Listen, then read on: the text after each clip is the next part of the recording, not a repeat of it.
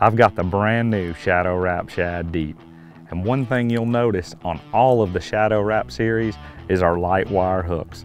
These hooks were made specifically for the Shadow Rap series. So what's the advantages of a light wire hook? Anytime you're fishing a jerkbait, you're fishing it on a slack line.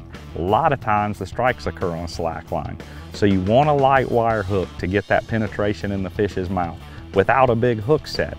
These hooks literally set the hook for you. You see how sticky that is, how I lay that bait up there and it sticks into my hand?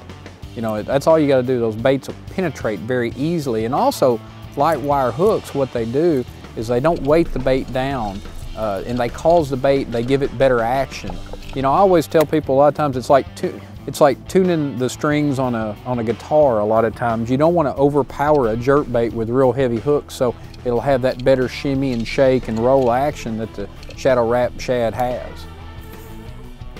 And whenever you're fighting a fish with light wire hooks, what I always like to do a lot of times is I like to loosen my drag just a little bit to where the fish can actually pull a little bit of line if it makes a real hard or a fast run. That's really important whenever you're fishing for smallmouth. And I always like to get a little bit of a softer tipped rod, a little bit softer tip that'll take up some of that shock of that fish's head shake or surges that fish makes. Basically, the light wire hooks, they help that bait penetrate into the roof of that fish's mouth. And you don't really have to use a violent hook set when fishing with light wire hooks. All you need to do is just reel and put tension and pull against that fish, and the hooks will do the rest and bury up in the fish's mouth.